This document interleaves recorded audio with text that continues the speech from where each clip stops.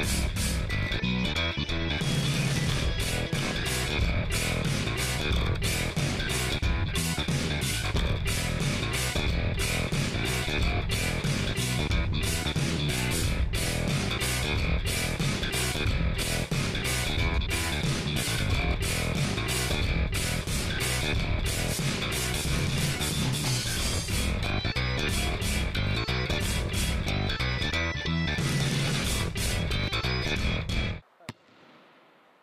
name is Brandon McGill. I go by BJ. I'm from the DC area in America, and I play basketball for University of East London. I started at a young age. I was probably about 4 years old because I had an older brother who was about 6 at the time, and my dad just let me play on his team, so I started real young. I had my undergrad at St. Vincent College in media, concentration in communications.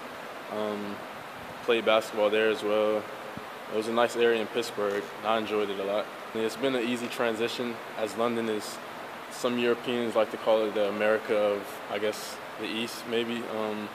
And obviously, there's no language barrier. The accent I'm getting used to, and they're getting used to mine, I guess. But East London's definitely helped a lot. Living on campus has made it very easy for me. I travel maybe 100 meters from class and then practice back to my dorm room, so it's been nice. I'm studying sports management, so it's the background of sponsorships, marketing, and managing the overall sport in general. Obviously, my focus would be basketball, but we learn in all the sports. My day doesn't start until about 12 every day. I get up, I usually check the scores of the night before, stay up late kind of watching the NBA games just so I can at least stay in tune with what's going on back home. Study, practice, train, and eat a lot of food, basically. I'm very self-motivated, so it's just, I motivate myself really because I just want to be successful in life, and obviously, you know, you have to put in hard work to do that. So that's where the dedication and motivation comes from. These guys don't do what they gotta do. We gonna run suicide.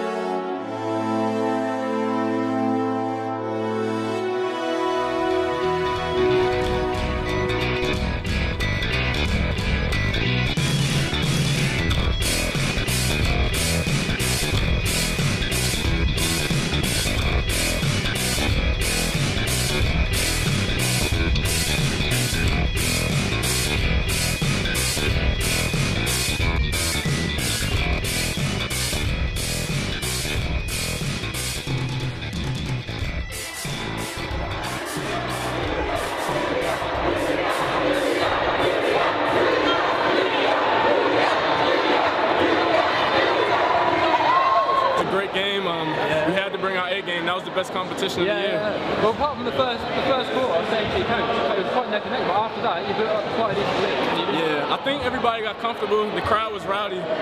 We settled in, and we built the game. We started playing together. We started opening up the lead. In particular, what does it mean for you? Oh, it's great. All the hard work pays off. I led the team.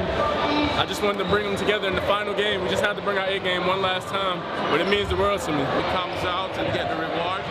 This will work very hard for this.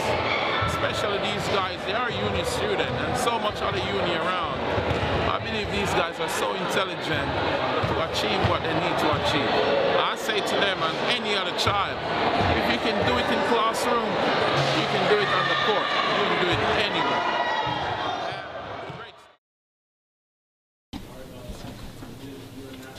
Well, comparing this to other institutions you had, how would you compare it, UEL services to others? I would definitely rank it above the states, the services I had, just for the fact that they're flexible here. So with the time, like today, I just came up from lecture, so 5 minutes after lecture, I'm up getting a massage. So it's not really that The transition isn't really that common in the States, but definitely I would rank it much higher. Because basically looking at it as a scholarship athlete, Matt just wants to take care of our body because he knows we have to be able to perform in order to get good results for the university. It's brand new. It's a year old to date almost exactly. It's a $21 million facility, a 21 million pound facility.